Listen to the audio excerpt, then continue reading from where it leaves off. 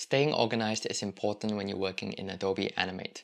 This means keeping things separate, and there are two main ways to do this.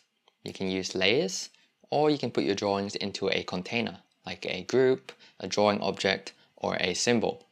Today we're going to look at how to use groups to keep your Adobe Animate project organized without creating more layers. But first, why use groups instead of creating more layers? The short answer is that creating a group is a lot quicker and simpler than setting up new layers. When a great idea pops into your head, groups are a great way to maintain some level of organization without getting distracted by how many layers do I need, what should I name this layer, which layer should I hide, should I lock this layer, all that kind of stuff. This is especially useful when you're trying to just be creative and quickly try out some new ideas. With that said, let's head into Adobe Animate and start by creating a group. To create a group, go up to Modify and select Group, or you can just use the keyboard shortcut Command G, and you can see in the navigation bar that we are now inside a group. The timeline is grayed out because groups can't store layers or frames. Groups can only contain drawings or other containers. This actually means that besides these drawings, I can create even more groups inside this group. So let's go ahead and create another group. This time, I'll start by selecting one of these shapes. In this case, I want this pupil over here, before going up to Modify and selecting Group. This blue box that appears around the shape shows that it has been put inside a new group. To show you how groups keep things separate, I'm going to move our new group so that it just touches or overlaps this other shape, which is not in a group. And I'll do the same with this other pupil, which is not in a group, making sure that it just touches this other shape. If I decide later that I hate this and I don't want the eyes to be looking upwards, I can easily select the group and move it, because the group keeps both of these shapes separate. If I try to do the same thing with this pupil, which was not in a group, you can see that the pupil has actually joined with the other shape, and I can no longer move them individually. I'll move this pupil back up so he's no longer cross-eyed, and I'll show you another way that groups keep your drawing separate. Switching to the eraser tool, notice how it affects everything except the shape that's in a group. To make changes to that shape, you first need to double-click on the group to go inside it. Looking at the navigation bar, you'll see that we are now inside a group which is inside another group. On the stage, you can make changes to the shape, like erasing or drawing more stuff, or stretching it whatever weird ways you want, or you can even create more groups if you felt like it. I don't, so I'm going to delete that, and you can also see that everything outside the current group is faded out and won't be affected by anything you do, because the group, as I've been saying over and over again, keeps things separate. Let's give this pupil another highlight to make it a little cuter, and when you're done making whatever changes you want it to make, you can exit the group using the navigation bar or by double-clicking on an empty space. Let's also exit this group and go back to the main stage, where I'll show you how to take things out of groups.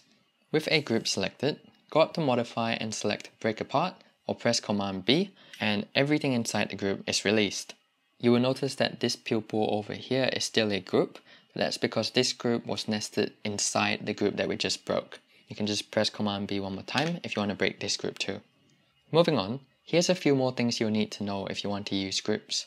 First, groups on the same layer have a stacking order. This means some groups are above and some groups are below. However, all groups will always be above ungrouped shapes. To give you an example, I'll select these eyes and put them in a group by pressing Command G, and then I'll use the Shape tool to draw a head. As you can see, the eyes remain above the head because it's in a group and the head is not. Let's quickly change the color of the eyes so it's a bit easier to see. If you remember from earlier in the video, I'm going to double click on the group to go inside it, and then I'm going to change its color. And I might also add a fill with the paint bucket, making it white so it stands out, and double click on an empty space to exit the group. There we have it. Kind of looks like an emoji.